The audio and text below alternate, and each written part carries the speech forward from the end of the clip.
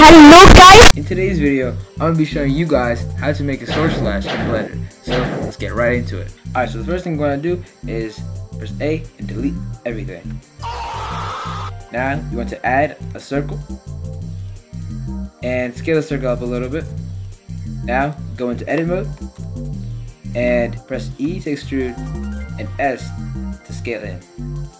And stop it a little bit closer to the center and move this up just a little bit. Now what you want to do is select all and subdivide. You need to subdivide a lot depending on how much detail you want. The more you subdivide, the more details you're gonna get. Wow. But the less you subdivide, the easier it will run. So I'll probably subdivide it I'll do like 3 times. Okay. And so now what you need to do, select all, go to vertex edit, and add a group and assign. Now you want to go to the modifiers tab, add modifier, vertex weight edit, select the vertex group you created earlier, go to fall off, change it from line to custom curve, switch this, go to influence, new, press this thing, image or movie, change it to clouds, and then go back to the modifiers tab, add a mask modifier, select the vertex group, and take the threshold up a little bit. Then use this smooth. Okay, now add modifier, add the simple deform modifier, and change the Z, and then take it over 360. Now you guys can see it looks a little wonky. So what I'm gonna do is I'm gonna go back into edit mode, and I'm gonna subdivide one more time. No. That's more like it. I'm gonna actually take the threshold up a little bit, and that helps as well.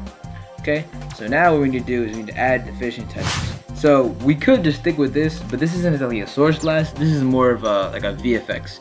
So what you want to do is click on it and duplicate it just in case you mess something up, because you know stuff happens.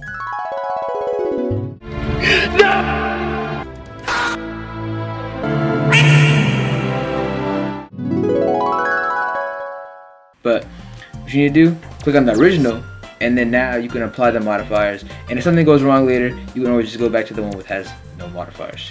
So go to the top viewport, go to edit mode, and press W to switch to circle select. And now just circle and delete the parts which you want to get rid of, and leave the parts that you want to keep.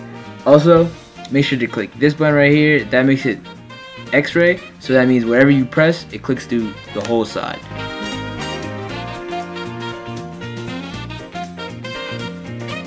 Okay, this should be good right here. I might have to make some more tweaks, some more adjustments. Yeah, definitely. Okay, it's a little bit better. This should be good.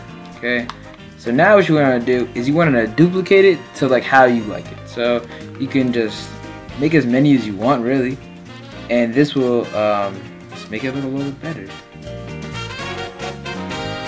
Yeah, this is looking good. Okay.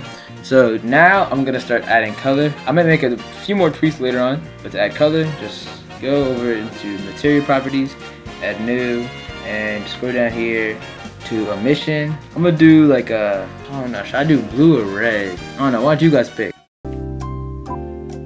Just kidding, I don't care. I'm gonna do blue. Okay, I'm gonna take the emission up to like 10, and make it a darker blue. You can't even see this.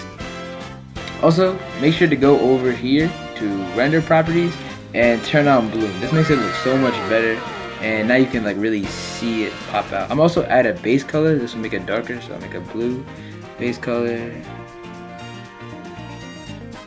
There we go. Alright, got a darker blue right here. I'm gonna add another one, just change it up a little bit. Okay, I'm gonna make one more.